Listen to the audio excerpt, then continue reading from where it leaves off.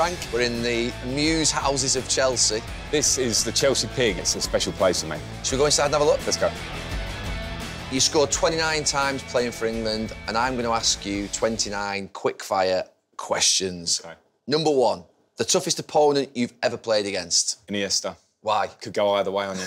Just not many midfield players who play in that central area wanted to take you on so much. They want to pass so they could run. And I played great players, Stevie G, physically brilliant, but some of the times that he'd open up on you and he could take you either way. It meant that you couldn't get near him. Him and Xavi, when they played in that team, were something else. What was your pre-match ritual? There was nothing set in stone, but if I'd go for a walk in the morning and do a lap of the block, and I scored, I'd do the lap of the block next week, and then when I had a bad game, I'd change that and do a different thing. And I don't know, with my pre-match meals, I would try and be a bit particular, but there was nothing set in stone. But I think superstitions can sometimes get on top of you. I'd get to a point where I was trying to do one lap, walk the dog, tap the do you know what I mean? And then it becomes a mess. So I had a few, yeah. The best goal you've scored? Scored a goal against Barcelona in the Champions League where I chipped it from the byline. And it was one of those that was questionable. A few people question me, still don't. But I would say that's my best technical goal. Kind of overrun it, spun and chipped it over Valdez at the time. Yeah. That's technically my best. The best goal you've ever seen? My favourite goal ever is David Platt, 1990 World Cup. Oh, Belgium? Yeah, the spin and the volley. Yeah. Just sticks in my head. I just remember being a young, impressionable kid and just being amazed at the skill level of it. Favourite car? You don't want to sound too... Bentley. You can't say anything else, can you, in Chelsea? You've got to say Bentley. You rolled up in one. I did. Bentley. I've got one, to be fair. Worked hard for it. Yeah, you have. The first football kit you wore? The football kit that I remember, it was Christmas, and we used to do presents in the morning, and then Mum would hold back one present and hide it. Yeah. And we used to go and have to find it. And I found it, and it was an AC Milan kit. Wow. And it was the red and black. One. Yeah, classic. It was kind of like Baresi time, I would guess. Yeah. Hullet, maybe. I don't know, that kind of period where Italian football was amazing, and I just stuck to me. Messi or Ronaldo? You know what, this is... I've always been a Messi man, and then I watched your debate with Kara, actually, recently, and I actually think for what Ronaldo's output and actual numbers and goals in big finals and semi-finals and like we've seen, I think I'll maybe give him the edge now. That's going to start a lot of hatred. Yeah, absolutely. Wait till the comments come through on that one. Yeah, Your best subject in school? History. Wow, history? Why? Where's that come from? It just grabbed my attention. I think you can flip through school and subjects that would not really excite me. But when, we would do things on Romans and then Second World War, that sort of stuff, I was just interested in people and history, yeah. That's the first person that I've interviewed that said anything remotely intelligent. No, it's not intelligent, it's not. What's the best piece of advice you've ever been given? Probably from my wife, and it was actually when I got offered a Derby job and I wasn't sure about whether to take it. And Christine said to me that her thing is jump and the net will appear. So, take the chance and the net will catch you in the end. And I remember her saying it, and I still, at that time, I was realistic, it's like a bit corny, a bit cheesy, and I was like, yeah, right. But having done it, it was one of the best things I did. Yeah. So I'll take that as good advice. Did you say to her, though, the net wasn't there? The net wasn't there.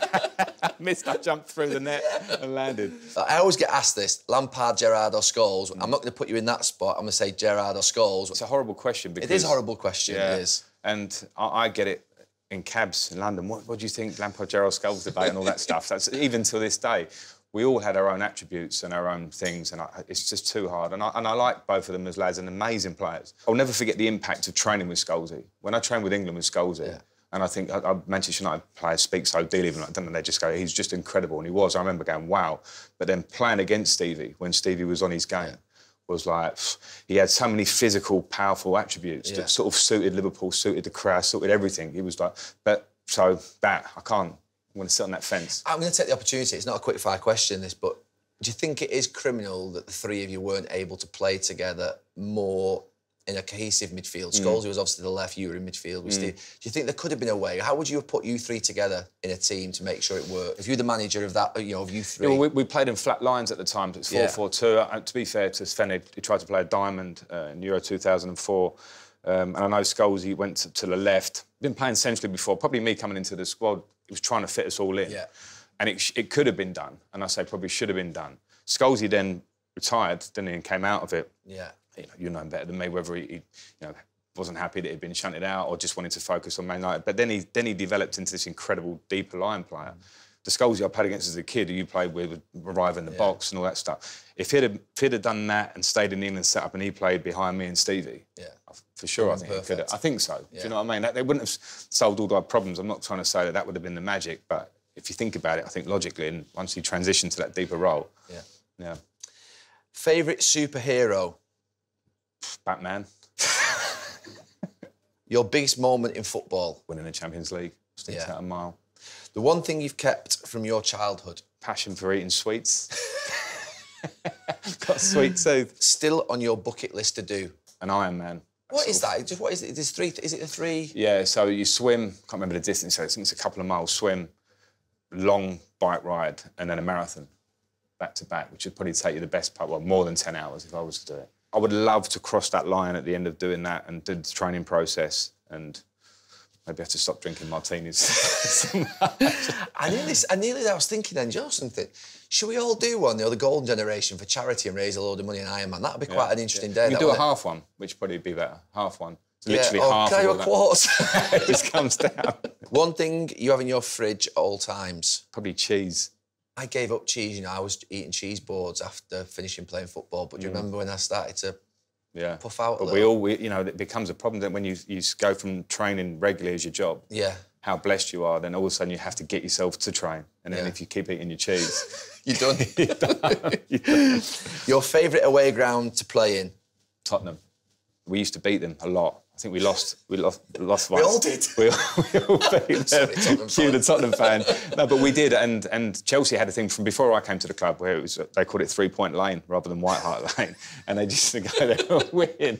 I've heard that before. Yeah, it was. I remember losing once when Harry was there. It was the first time we lost in like 20 visits or something, but it was hostile with the fans, but in a good way on the pitch. In a good way. It was just, Past or present, what manager would you have loved to play for? Pep. Pep? Pep. I just think when I finished, he's so great with managers, Pep, as well. Sometimes you only see his teams that he produces, which is obviously the real stuff. But behind the scenes, the things he does with LMA, helping other managers, he sent me certain voice notes. I don't like giving private conversations, but it's a nice one. When I had my first game for Chelsea, and we lost at Man U 4-0. Right. And we played well for 60 minutes, and we got done on the counter, and then bang, bang, 2-3, and it was 4, so at face value, it's 4-0. You can't defend it as a manager. You have to sort of take it on the chin. And then we went to the Super Cup, lost to Liverpool, played well, lost on penalties. So I was on the plane on the way back from the game, a little bit disheartened, and I got a voice note from him just saying that the way my team, he said, had played, he said, was incredible. I loved watching it. Blah, blah, blah, really positive chap. Yeah. And it was one of those voice notes that deleted itself. It was almost like self-destruct. I wanted to get home. I wanted to listen to this, everyone, do you know what I mean? Pep said I'm a good manager.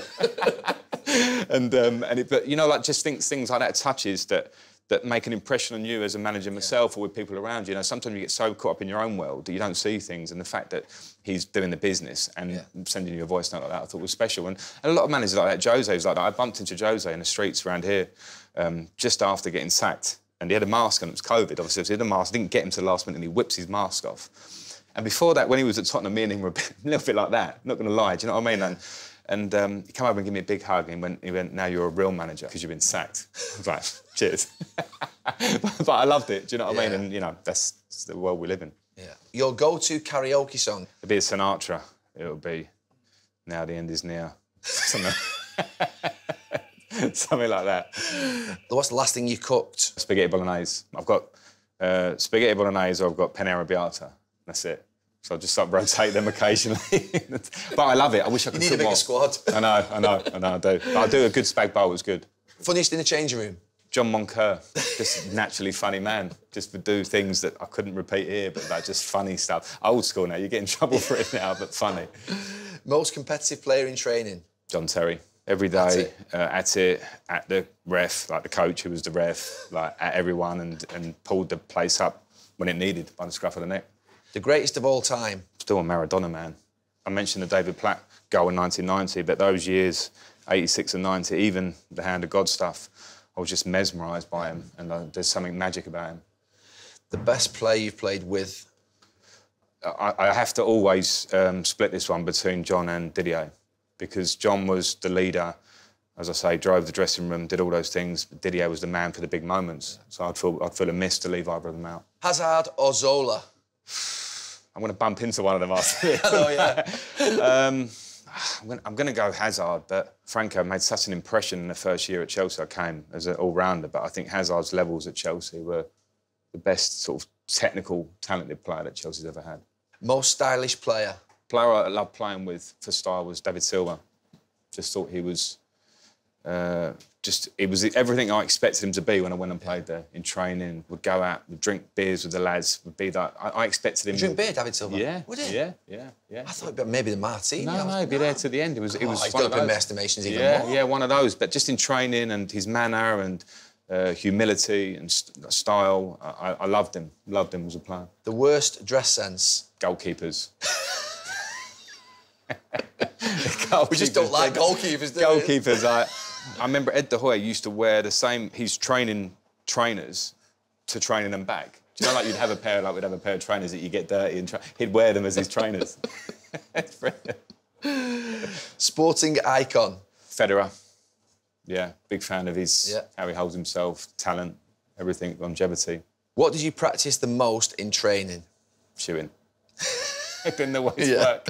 I grew up on shooting practice, like probably from my dad or from early days at West Ham. We had a little school that was lucky enough to play with like Di Canio's, Ian Wright came at the back end of his, and it was just what you do. You practice it because it makes you better at the weekend, and that stuck with me.